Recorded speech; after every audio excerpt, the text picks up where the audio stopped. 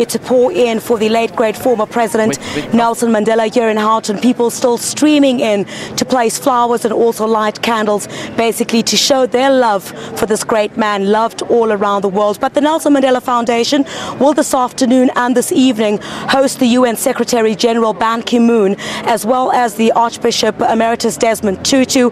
They will give tributes and basically give words of encouragement to the family. That's this afternoon and this evening. But to tell us more, I'm joined by Sello Hatang, who is the CEO of the Nelson Mandela Foundation. Mr. Hatang, thank you very much for joining us this morning. Just tell us a bit more about what is expected at the Nelson Mandela Foundation this afternoon and this evening. Well, the Secretary General of the UN will come and pay his respects, and he is expected to just read a statement to the media about what the UN feels at this time. You'll remember that the UN declared Madiba's birthday as the day of humanitarian work, which is Mandela Day, and it's for them it's a significant thing for them to then be here. And then this evening we're inviting members of the public to join us when Archbishop Tutu will be giving his special tribute to Madiba at the Nelson Mandela Foundation. That will start at 6 o'clock. We will have Soweto Gospel Choir and some artists who would then be also giving their special tribute. Mr. Hatang, I want to talk about the legacy of such a great man. The world's media is here. The world's attention is on South Africa at the moment. In terms of the preservation of such a rich legacy, I want to talk to you personally about how difficult it is to preserve a legacy of such a great man going forward. I think the test of any legacy is for it to outlive the founder of such a legacy, or the doer. And we knowing what Madiba has done, I think we have no doubt that it will. What we need to do is to not only protect it, but also ensure that you then promote it. And that promotion work is the one that we should be making it possible for every South African to see it been made possible for them to be like Nelson Mandela. In other words, once you make Madiba a deity, once you make him a saint, people find it difficult to then reach those levels of service. And I think those three pillars of his values, which are freeing yourself, freeing others, and then serving every day, should be something that we promote and that we tell people about. And I think South Africans, through Mandela Day, we've seen it, that a lot of South Africans have responded positively to come through and then say, how can we serve?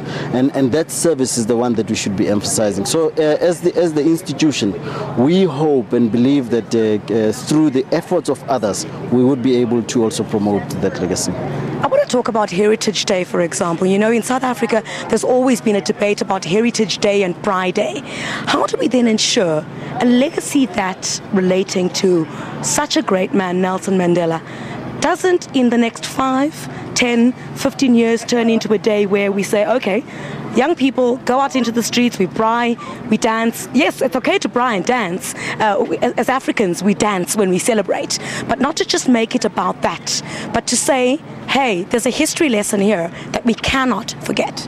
We can only achieve that if we ensure that we work with young people. Which is why for us as the Nelson Mandela Foundation, we will be partnering with Anand Singh and Video Vision, where we will be showing the movie Long Walk to Freedom in all provinces, taking it to schools, having lessons for teachers or guides for teachers. And in the process, what we'll then do is give each child a book. Because it's through efforts like those, you have a dialogue with young people, because currently you feel that you have a sense that young people are alienated, and that alienation is because of things like joblessness, and until such time you then say, okay, how do we make sure that young people become active citizens? And we believe that we'll then have a movement of young people who don't just go and braai, but they braai with a purpose, and that's what we all have to work towards. I want to talk about as well, you know, difficult. You did explain just a little bit how difficult it is, but in terms of tributes, are there any new tributes that have come in that you know about from around the world for the former president?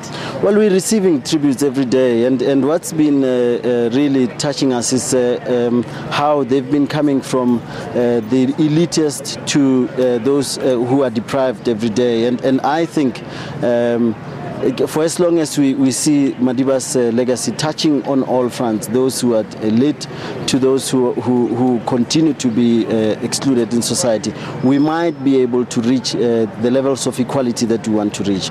And I think it's important that we do all we can through these tributes. Some of the tributes come from presidents, but those tributes need to also be coming from young people. And we have a lot of young people who say, how can I contribute? And as a foundation, we've seen how many people have volunteered their services to say, how can I be part of the legacy? How can I, without any pay whatsoever, people who have come and have been feeding people who come to the foundation to view the exhibition that's there.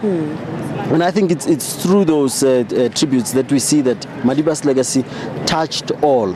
But we now have to ask ourselves, are we doing all we can to help build a country and a world of our dreams? What would you then say to young people? Because we want to bring young people on board here. They're the future of this country. What would you then say to young people? Young people, this is what you need to do. I think the best thing we could do is to participate in democratic processes that have been set. You'll know that Parliament tonight will be honoring Madiba, for example, and I think it's important that young people observe this moment, and they then can see how can they also contribute as individuals. Maybe some of them who are already in NGOs, how can they contribute?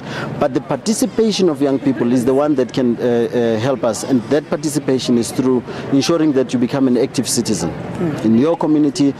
Mandela Day, for example, says we have a mantra that says take action, inspire change in your community, and make every day a Mandela Day. So it's through small contributions. It could be that you like nursing, for example. Just go out and look for old people who need to be nursed. That's right. And that's what we can contribute with. Small acts or small deeds that can have a ripple effect and bring about change. Contribute to the greater being. Mr. Sello Hatang, thank you very much, sir, for your time.